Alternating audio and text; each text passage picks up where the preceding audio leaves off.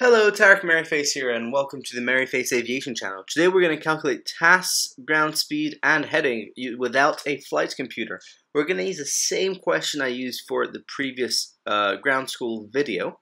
It's just we're going to use different methods. First things first, as you'll see, this method is a lot more elaborate, but I was asked to do this for a user, so I'll do it, but I should warn them, this is much longer and really not practical for exams.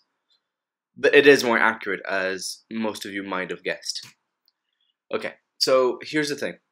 We've got the question data we're given on the site. So flight level 55, outside air temperature 12 degrees Celsius, a task that we don't know. Indicated airspeed of 140 knots. Wind velocity and direction being 01020 knots. Track being 060 degrees true. And we need to find the ground speed and the heading. Okay. So in order to find the ground speed of the heading, we need to know the true airspeed. Indicated airspeed is different from true airspeed, and it's affected by a couple factors. Note that temperature should be within the whole atmosphere, different from ISA as well. But position error and compressibility, if you don't know position error, look it up. It's basically turbulence and vortices and that kind of stuff in front of the pitot, which affects the accuracy of the pressure measurements. And compressibility is something that we will not discuss because it only applies to problems where the TAS is great, the indicated airspeed and TAS are greater than 300 knots. Alright, so here's a general formula for working out TAS. I found this to be much more accurate than what I posted. And it looks very complex, but it's actually not that complex and quite easy to learn. You've got indicated airspeed plus 1% of the pressure altitude divided by 600 times the indicated airspeed, plus 1% of every 5 degrees of ISA deviation. So there you go. And remember to use pressure altitude, so that'll be flight levels, but without taking away those two zeros. Okay, so here is a quick reminder of the formula. But before we can actually use it, we need to actually find out what the ISA deviation is. And we cannot find the ISA deviation without finding out what the ISA temperature is. Now remember that the rule of thumb for ISA is that at mean sea level, you've got 15 degrees Celsius, and for every 1,000 feet, the temperature reduces by 1.98 degrees Celsius, which we can round up to 2 degrees Celsius. Multiply that by 5.5, because that's a flight level. And we end up with 4 degrees Celsius. That's great. That's what ISA is. However, that's not what the actual conditions are. The actual conditions are 12 degrees Celsius because there's a difference. So we're going to actually use the ISA dev formula, which is the actual temperature minus the ISA temperature, and it's very important to do it in that order, actual minus ISA, because if you've got a negative temperature in ISA, it will be a minus. So there you go, which would be a plus basically. Alright, so ISA deviation will be 12 degrees Celsius minus 4, because 12 is the actual and 4 is ISA, and we end up with plus 8 degrees Celsius.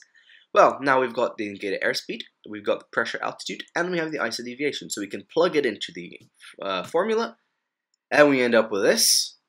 Just read it out. There you go. And you get a TAS of 153 knots. This, by the way, is calculated and rounded up or down. I don't remember which. I think it's rounded up. And if you remember in the GenNav, in the CRP question, we found 154. So it's not that bad. All right. So we found the TAS, and we're going to talk about basic maths and physics. Just 2 slides, just to talk about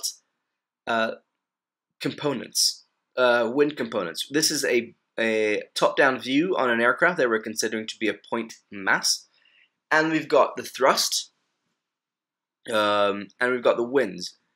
Now, how should I say this?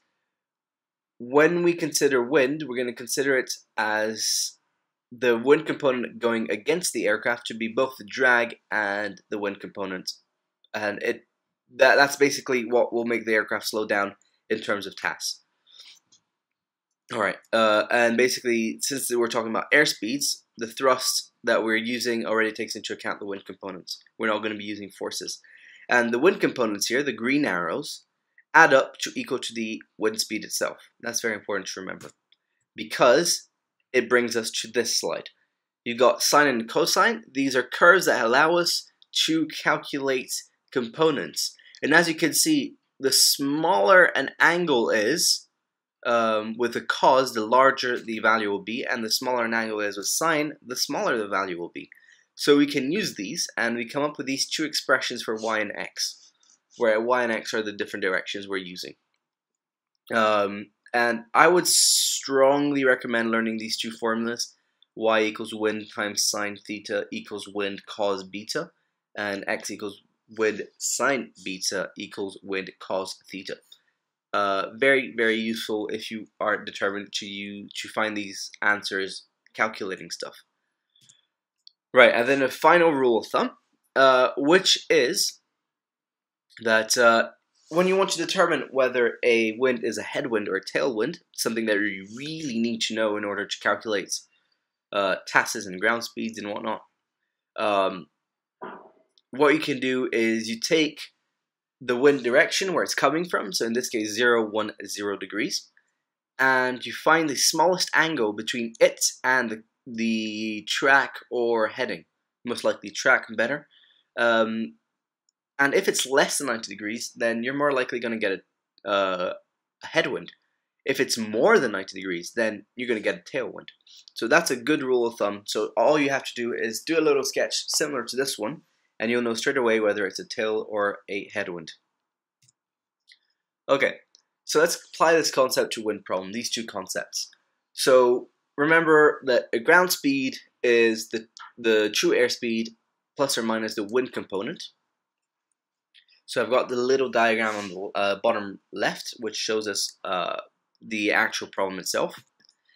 And this is another way to determine whether it's a headwind or a tailwind, which is if it's within the same 180 degrees, it's a headwind.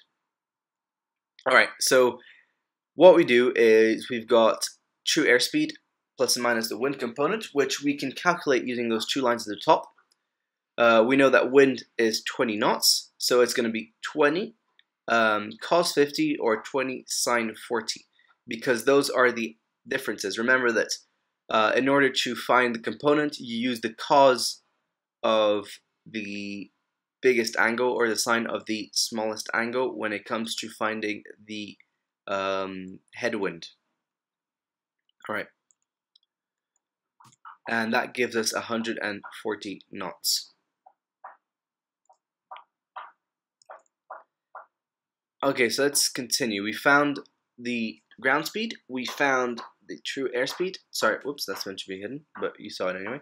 And now we need to find the heading. So we're going to walk through this. There is a small degree angle between the heading and track, and on the bottom left you can see I named it lambda, that whole half-life sign, because it's also the annotation for a half-life of a radioactive source. And basically what we're going to do is we're going to rearrange the top two formulas to find lambda. So you know, you've got the wind crosswind is going to be equals to the true airspeed components opposing that crosswind. So basically, we remember how we're doing the wind components. Well, this is the same thing, except it's going to be for thrust components that we're using for TAS. So we rearrange the formula because we know that, therefore, if that's the case, then 153 sine lambda, sine of the smallest angle, is equals to 20 cos 10, which is the crosswind component. Then lambda equals, we rearrange that to find that it's arc sine of 20 cos 10 divided by 153 knots. And we end up with lambda being equals to 7.4. I don't know why I was so precise, but there you go.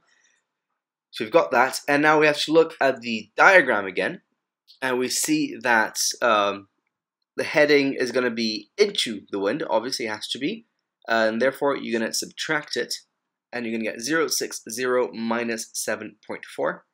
So we're just going to leave it as 060 minus 7 and find a heading of 053 degrees true. That's it. It's long. It's easy. It's really easy. It's just long, and you need a bit of thinking, which is why I don't like using these, because it involves using a lot of time, spending a lot of time, whereas with a flight computer, it's done in a minute, or sometimes less.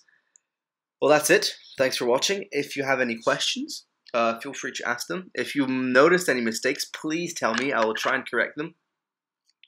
If you found this video useful, make sure to subscribe. I also have a small series called Mayday Talk, which just talks about airplane incidents and accidents. I hope I get to see you guys next time, and don't forget to visit my website, merryfaceaviation.com, where you will be able to download these slides. Alright, well, take care and happy flying.